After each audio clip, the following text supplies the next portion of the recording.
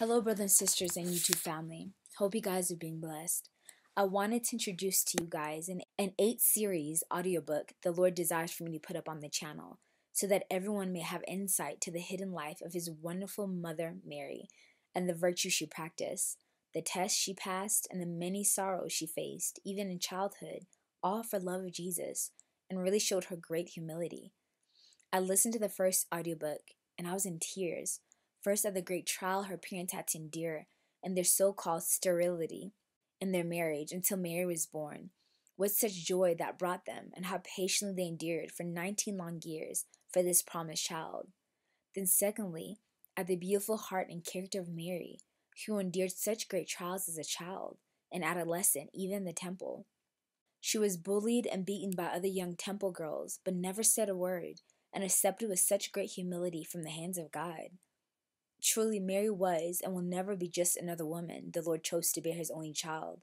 No, indeed, she was and is highly favored and filled with the fullness of grace within her, as all of these trials prepared her for the greatest cross of all, to see her Son and Savior treated in the same manner and killed. What I loved about meditating on the life of Mary, it really showed me how she truly imitated Christ, for she too was put in some of the same similar tests and always responded in humility. It allowed me to unite myself with her when faced with similar trials of injustice, of ingratitude, envy by others, or even falsely accused. Anyone can unite themselves to Mary in this way to obtain the virtue and graces they need for their trial, especially in the first chapter. I encourage all young adults, those in high school, who are being bullied, talked about, judged. You can unite yourself to the Mother of God and take comfort that she went through the same thing, but didn't respond with resentment, anger, bitterness, or even hatred. She responded in great humility and greater love for her persecutors. You can do the same thing too if you'd ask her for that grace. I believe the reason Jesus continues to draw us here on this channel to His mother, because there's so much we can not only learn from her, but obtain from her to love Him and imitate Him in our lives as the brides we are. However, it still may be difficult for some who truly don't have an understanding of who Mary is and what she did in her life to obtain these graces, not only for herself, but for us. So I believe this will inflame all of our hearts to love her more and truly understand why she is so highly honored in heaven, as the Lord desires her to be honored on earth, and why her prayers are so powerful. Some may refute these stories and say, where is it in Scripture? But I tell you, as the Scripture says in John 21:25, Jesus did many other things as well. If every one of them were written down, I suppose that even the whole world would not have room for the books that would be written. So you see, there are many hidden mysteries of the life of Jesus, and in His mercy, He has revealed more and more of them in revelations to souls throughout time, which the Catholic Church has called mystics, which simply means a person who has obtained insight into mysteries, transcending ordinary human knowledge, as by direct communication with God. In the Protestant Church, we call this a prophetic gift. However, all prophets see in part, as the Scripture says in 1 Corinthians 13:9. Now our knowledge is partial and incomplete. Even the gift of prophecy reveals only a part of the whole picture. So therefore, Jesus has given to members of His body different pieces of the puzzle, if He would have it so, that more of the mysteries of redemption would be revealed to us when we bring the pieces together. This audiobook, The Life of Mary by the mystic Ralph Brown, is a masterpiece that combines the visions of 4 great Catholic mystics in one coherent story of the life of Blessed Virgin Mary, based primarily on the famous revelations given to Venerable Anne Catherine Emmerich, Venerable Mary of Greda, and also includes many episodes described in the writing of St. Bridget of Sweden and St. Elizabeth. I've spoken to you guys about Anne Catherine Emmerich's book, The Complete Visions of Jesus Christ, who was a chosen soul by God to get revelations of Jesus' life before He was revealed in His ministry. So many Christians want to know, what was Jesus doing before He went public? And she gives an account in such detail of His life as a child, an infant, and even before He was born, concerning the story of redemption. It's fascinating. This is where Mel Gibson took the adaptation of the movie The Passion of Christ. This is why the movie was like none other, because the details were from the Holy Spirit. given to Anne Catherine Emmerich, and lines up with the gospel. I was told to read this book by Blessed Mother, to know my history, when she came before me in a vision during praying the rosary and handing me the book.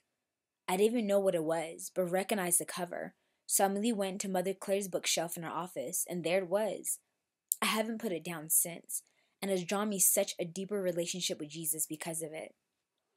Furthermore, in Daniel 12:4, Jesus lets us know that in the end times, knowledge would increase, and we are in the last days.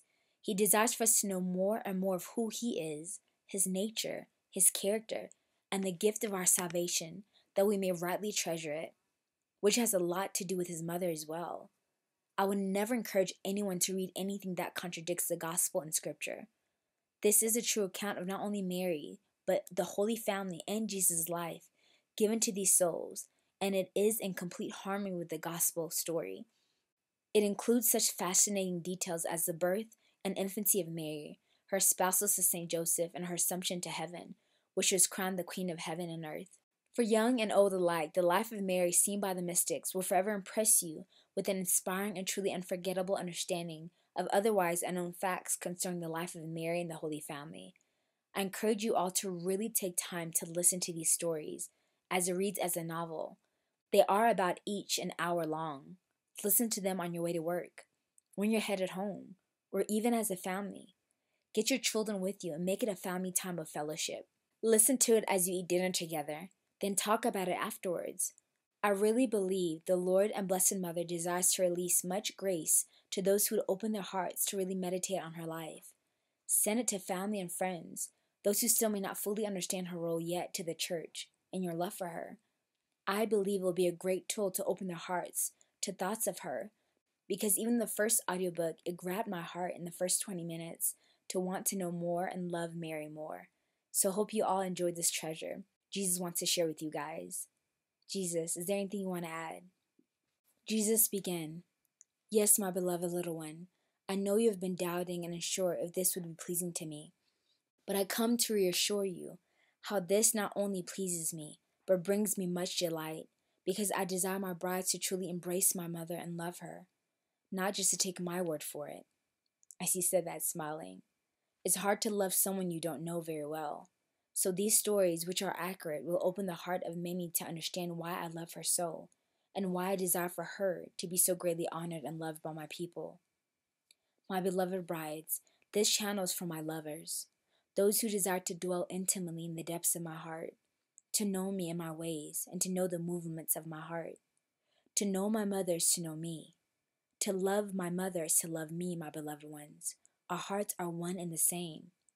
There are many who may scorn this message in this series because you're looking for the latest prophetic word or the latest end times news, which can be good if I lead you to it. However, the best preparation for my soon return is to be clothed in virtue, and is to learn and live a life of love. That will be all that matters when the last trumpet sounds, and I take my chosen ones from this earth to heaven during the rapture. Did you learn how to love? It's not about how much you know of Scripture, how prepared you are with stockpiles and readiness for disaster to hit at any moment.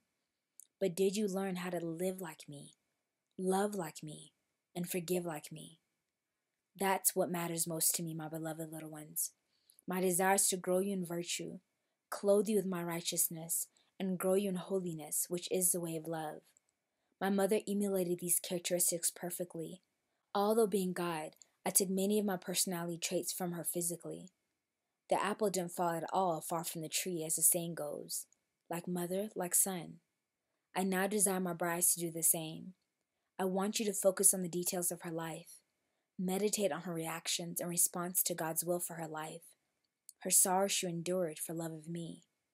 How she humbly yielded to all that I allowed and all that I permitted, and even embraced her poverty for all that I denied her, because she knew her riches were not found within the earth, but within the life that was growing within her, her Son, her Savior who loved her.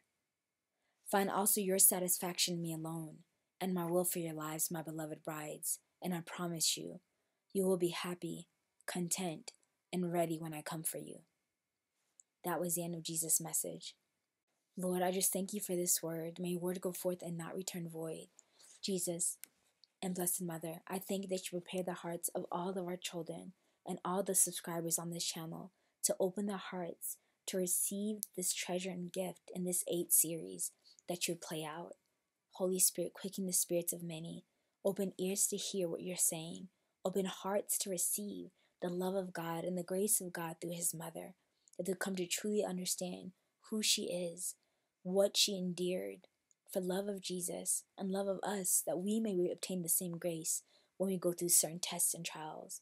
And we also may come to know and love Jesus more and see all that he endured, even as a child, and things that he did for us and for love of his mother. We thank you for this treasure and this gift, and we pray be well received in those who are willing and those who are open. In Jesus' name I pray, amen. God bless you guys to the next message.